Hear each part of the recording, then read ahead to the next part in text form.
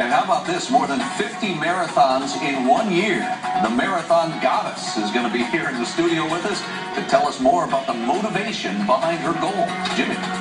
Hi, guys. I just met her. Yeah, fantastic. She has some nice titties. All right, tennis shoes. All right, let's check in with weather. We'll have a forecast for you coming up that you will not believe.